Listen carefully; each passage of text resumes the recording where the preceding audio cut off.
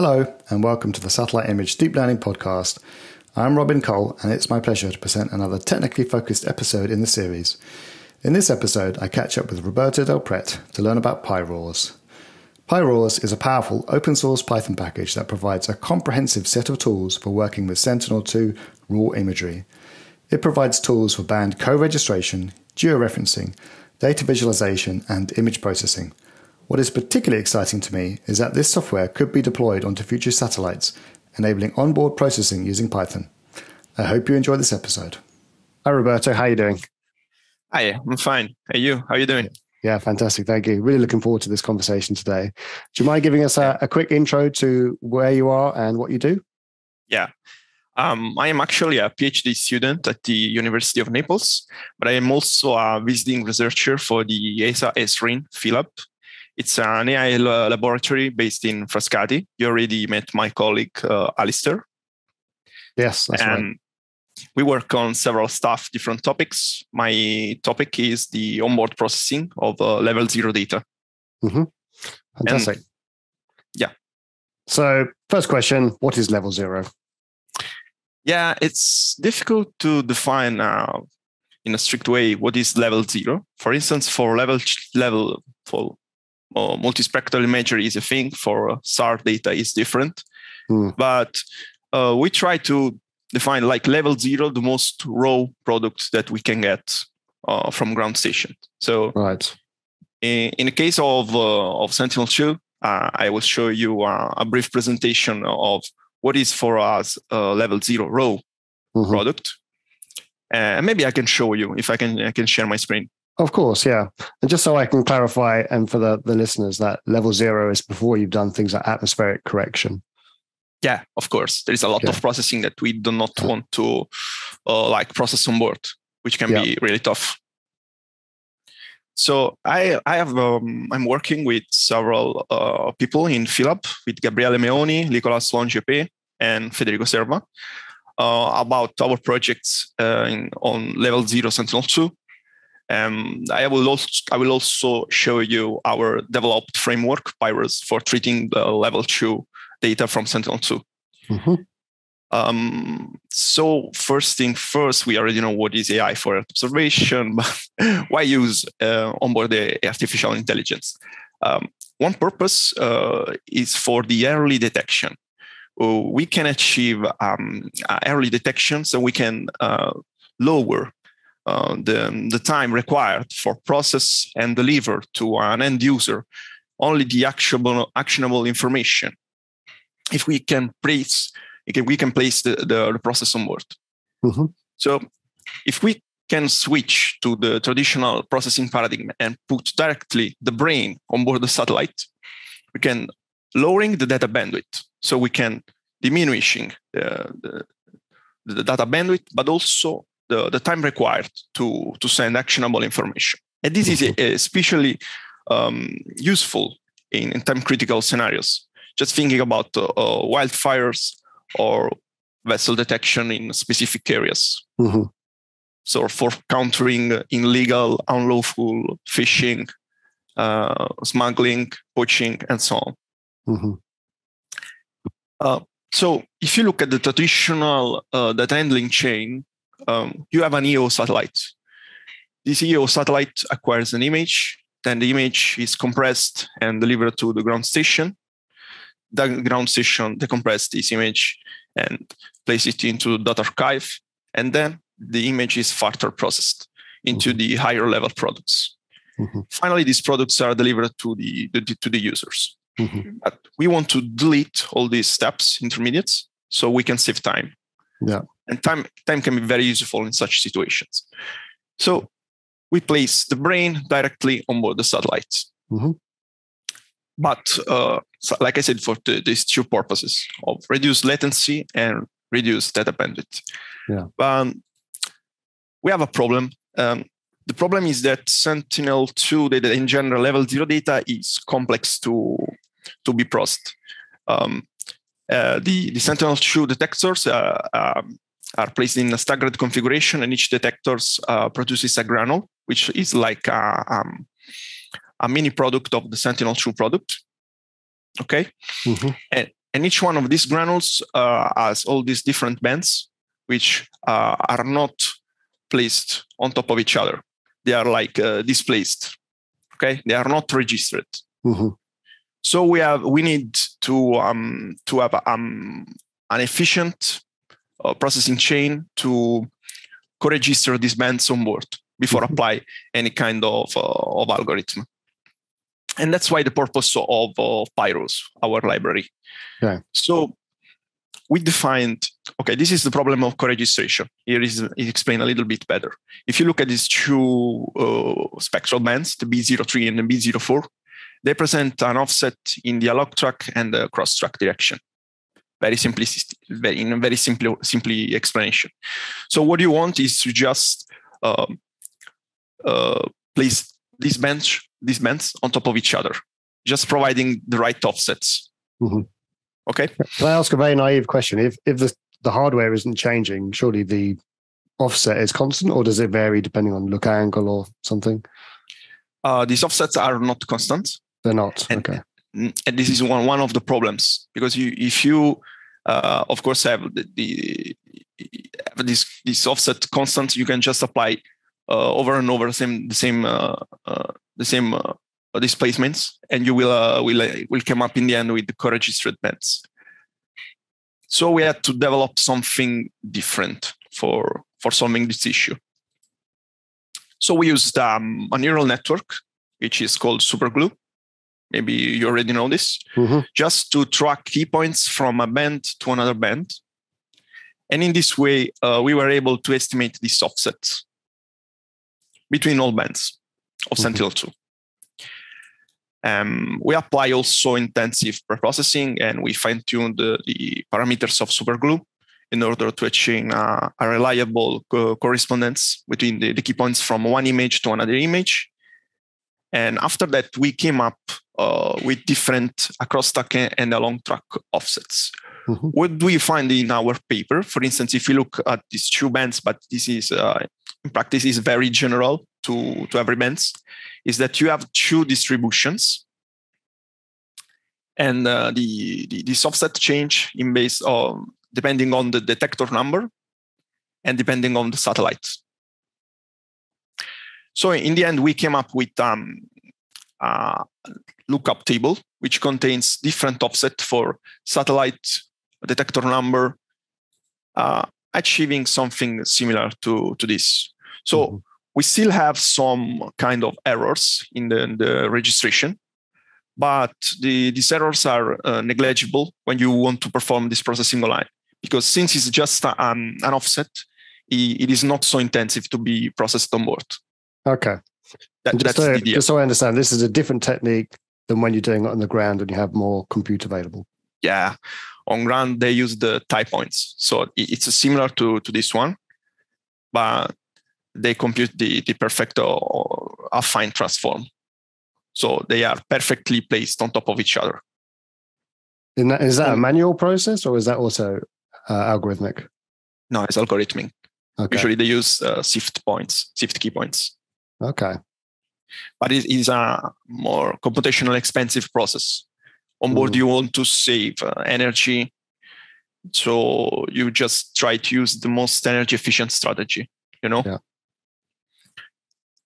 So in the end, we came up with this lookup table. In the best case, we do not have errors.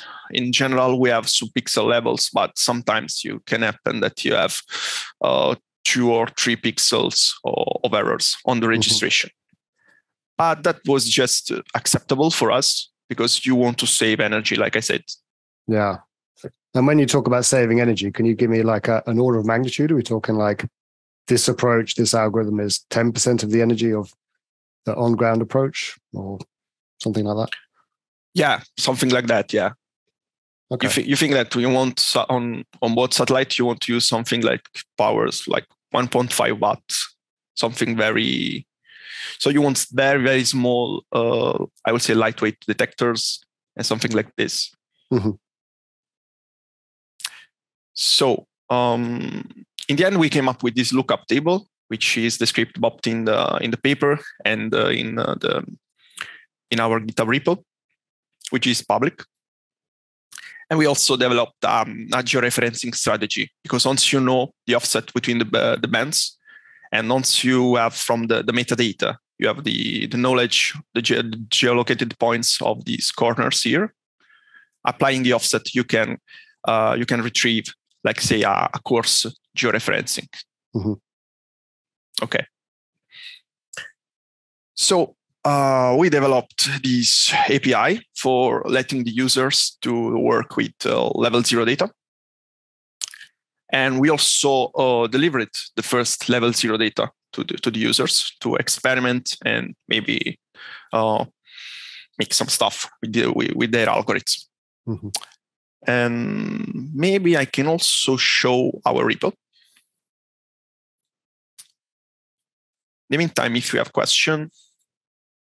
Yeah, I was just curious with the superglue versus the sift approach, because if I understand, the superglue is doing a similar sort of thing as finding these tie points, right? So, but sift is a very classical approach. Yeah, so it's a bit surprising to me that would be a bit more more accurate than the deep learning superglue approach.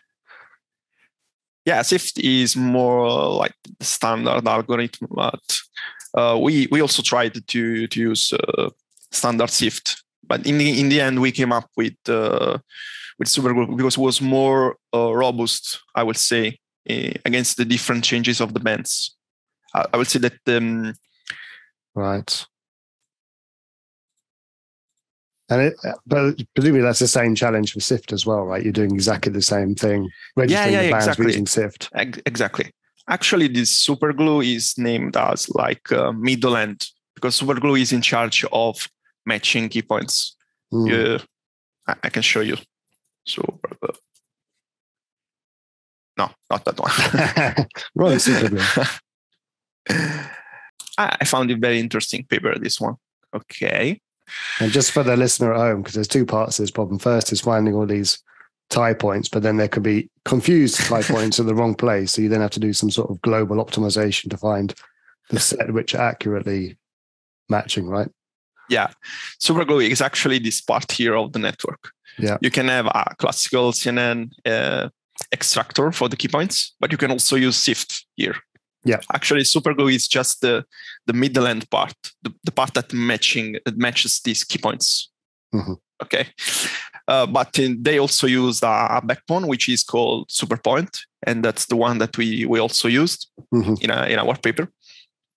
And I found very robust the way that they match the key points with a graph neural network. That's why we used.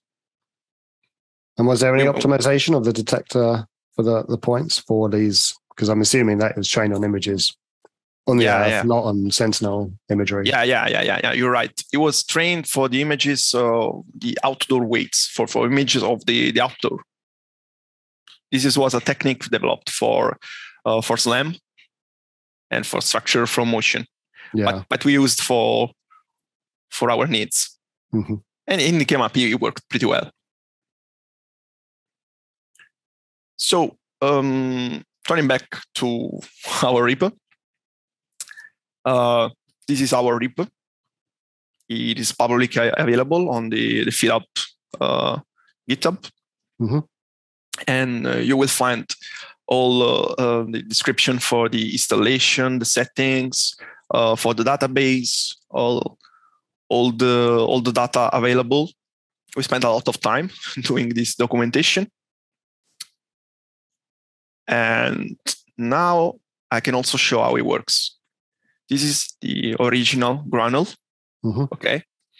And as you can see in these three different colors, the RGB, the bands are not overlaid. Okay.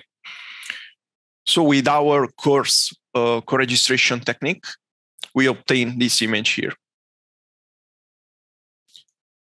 But when you make this offset and you make this overlay, of course, there are some bands which have not plenty of pixels, because in this area here, we have the three bands, but here maybe I have only two, and here we have only one band. Right.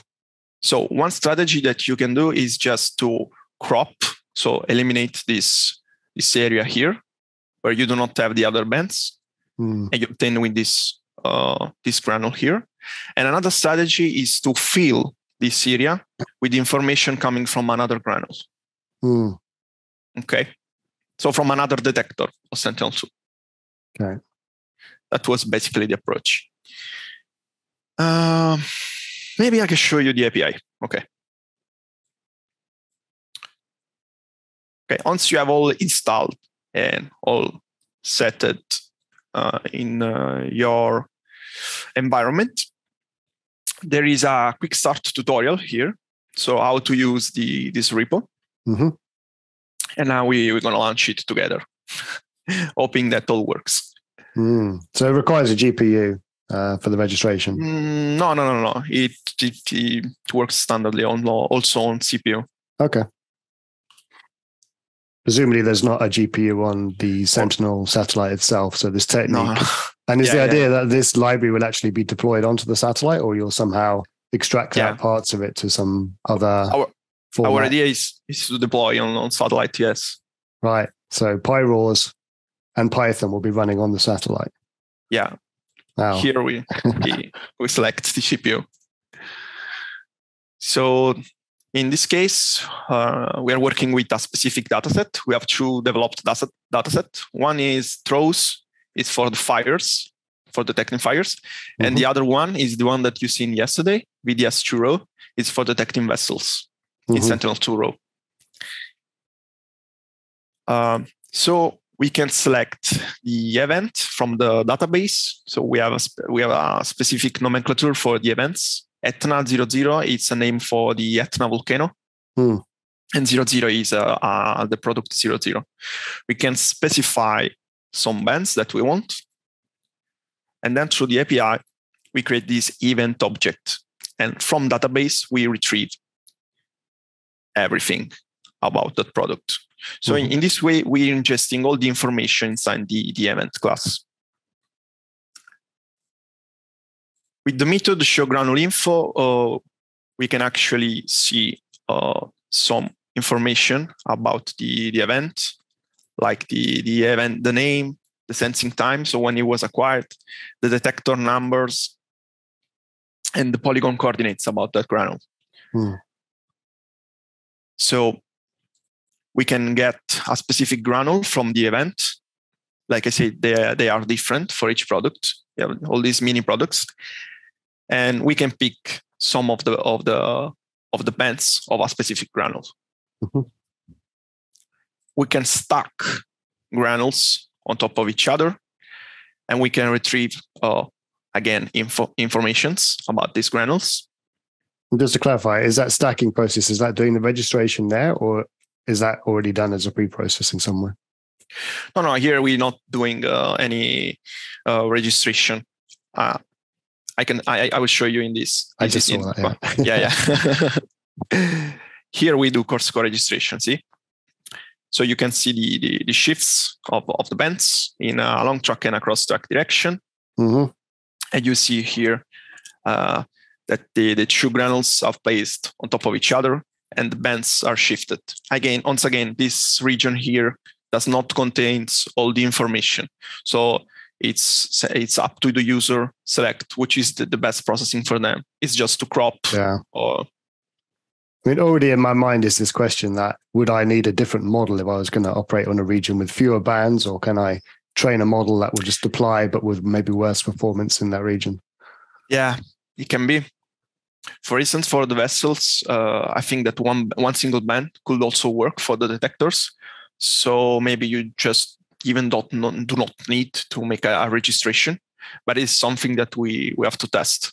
But in the end, I'm not sure that a model trained on the whole 3 bands could perform better with only 1 band here. I think the performance will be worse. Yeah, I mean, that's intuition, but the question is how much worse, I suppose. Yeah. So, like I said, we can make the co-registration. I can take a single granule. I can perform the co-registration. And I'm going to show you. This is the granule with the bands not co-registered. And this is with our coregistration strategy. Of course, you cannot use any kind of deep learning model on this unregistered image, as you can understand. It will be very tough for a model understanding all the dynamics in there. Yeah, and that's why we developed this efficient preprocessing strategy. Yeah.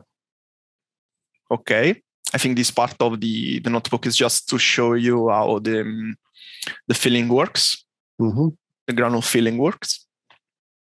See here the difference. Okay, here we have no information, and here is filled with information from another granule. And is that doing sort of interpolation on some other band that's maybe at a lower resolution and therefore providing that information? No. This information comes directly from another detector, because in certain sense they are overlapped. There are some regions that are overlapped between the detectors, but here the information is missing, and from the other detector not. So we take this lacking information from the other detector. Right. So it might be, let's say, if the red was not imaging there, an NIR might be, so you would use the NIR instead of the red for that region, would you? Apologies for maybe I was wrong explaining. The detector, each detector detect all the bands. Okay. Okay, so there's multiple detectors, and there are multiple detectors. Exactly. Okay.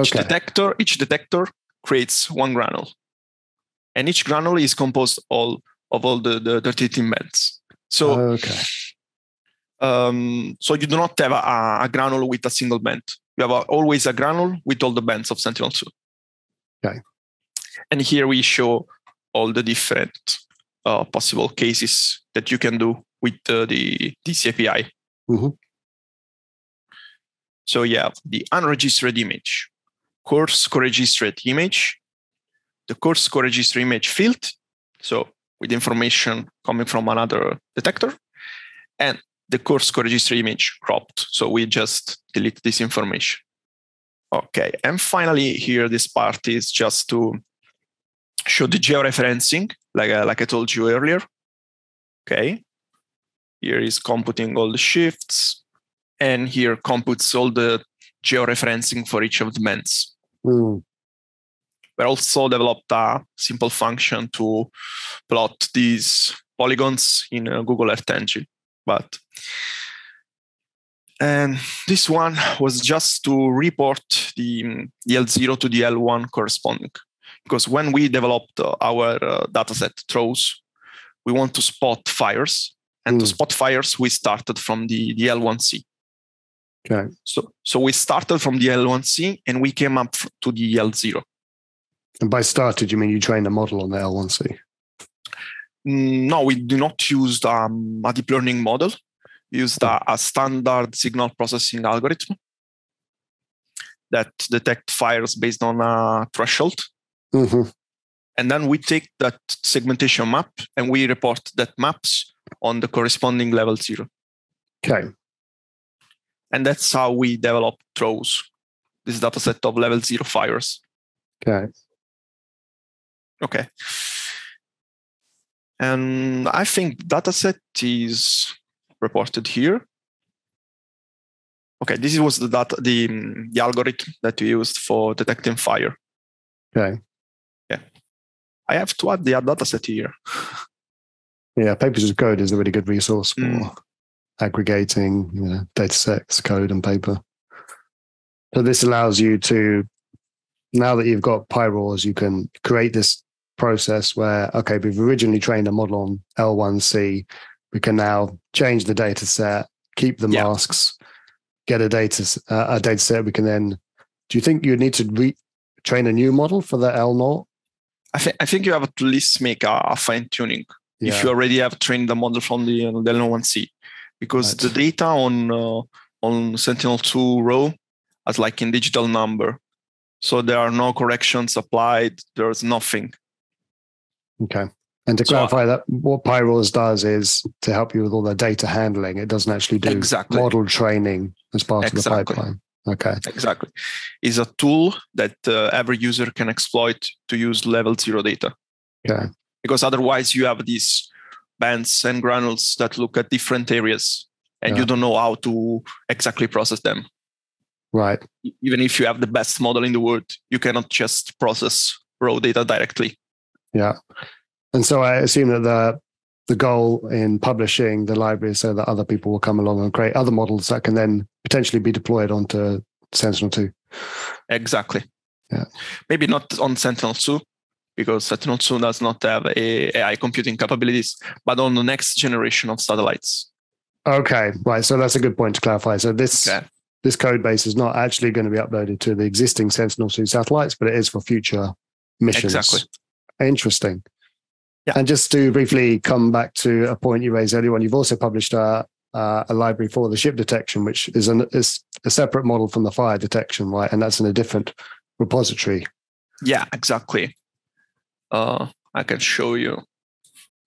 This is just for making the inference with the level 0 data. So you just can use PyRawS for treating the L0 data. Mm-hmm. We just released the products here. So here are just PyRawS. The images examples here, how we train the object detection models is here, the dataset, VDS0. These images are coming from the level 0 data treated with PyRawS. So we co-register and we export to GeoTIFF because PyRawS can also export to GeoTIFF. And after that, we label each image into the standard COGO annotation format, and we train a lightweight model like VFNet with ResNet 18. Yeah. And then to do inferencing on level 0, you'd go to PyRawS and somehow import that model, would you? No. For making inference, you do not need PyRawS.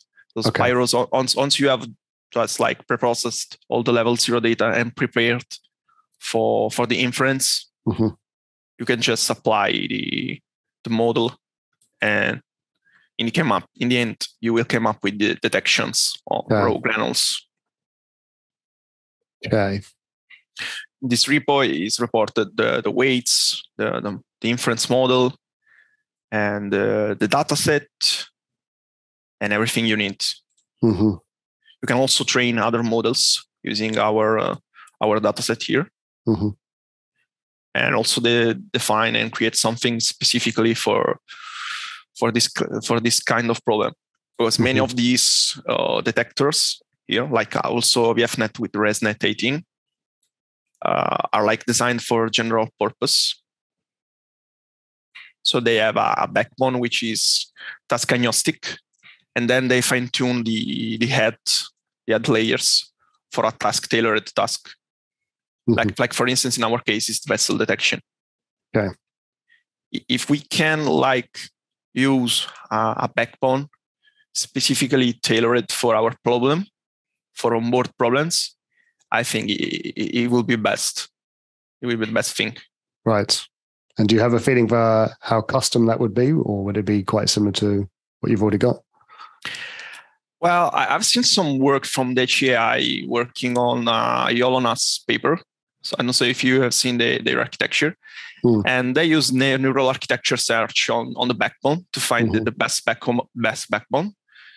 I think this is a good approach for onboard processing, because you don't want to have something general purpose, so task agnostic. You want something very light, something specific for your problem. Yeah, I think that would make a lot of sense, that you'd optimize the architecture for the sensors and the hardware that it's going to be deployed on, and make the appropriate trade-offs for power. Yeah, exactly. Fascinating. Well, thank you so much for giving us the introduction to PyRawS and also showing us the application here with the ship detection. Can you maybe hint if there's any other models in the pipeline, or are fire and ships going to be the case study models for this approach? I think the YOLO series is a good way to start to detect vessels, because they are very light in certain backbones. But like I said, the problem with onboard is that you do not have a very hyper powerful computing capabilities.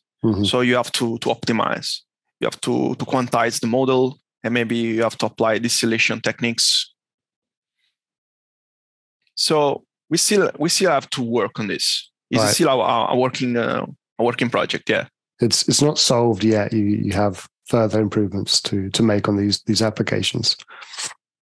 No, we have a lot of improvements to make on this application. We have to quantize the model. We can distill these models. We can maybe try to make a neural architecture search for defining our specific backbone architecture. I will soon release also the paper as soon as we get published about some of this consideration for vessel detection. But in our empirically tests, the detectors based on key points, so they perform better than other detectors. Okay. Well, once again, I'm looking forward to that conversation already. But once again, thank you for joining me today to talk about PyRawS and these publications. If people want to follow, oh, thank you. If people want to follow your announcements, which is the best platform and location for that? Yeah, you want my LinkedIn or a LinkedIn? Is that where you post your updates? Yeah. Okay, I'll put the LinkedIn in the show notes, and I'm looking forward to hearing future updates. But once again, thank you. Thank you to you. Ciao. Ciao. Bye bye.